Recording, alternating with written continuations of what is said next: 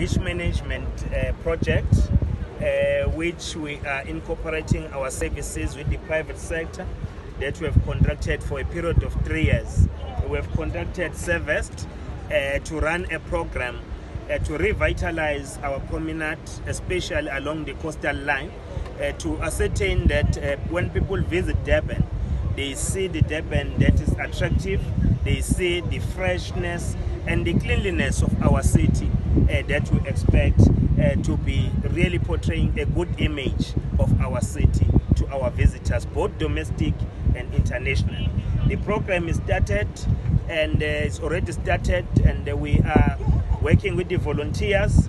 Those volunteers are given certain responsibilities to ascertain that we clean along the promenade, and we also ensure that the greening as the city that we take very serious is also maintained and preserved, because you can see the plants along the ocean.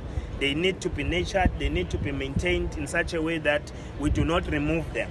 So that is part of the work that we are dealing with. We are ready for the Easter holidays. We are happy with the decision of the President to open up the inter-provincial boundaries so that visitors can move from one section to another. We are expecting at least that our accommodation will be seated at around 55%, with estimated 41,000 visitors.